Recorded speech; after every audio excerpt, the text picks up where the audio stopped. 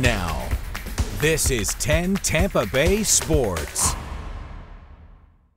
After more than a decade with the Lightning, Alex Killorn will don another team's sweater. The two-time Stanley Cup champion has signed with the Anaheim Ducks. Julian Breesbaugh really wanted Killer to remain in Tampa Bay, but the two sides could not agree on a new deal. Such is life when you're up against the salary cap. Killer is just one of the familiar faces that will play in different places next season. Ian Cole signed with Vancouver this afternoon. The Bolts dealt Corey Perry and Ross Colton earlier this week.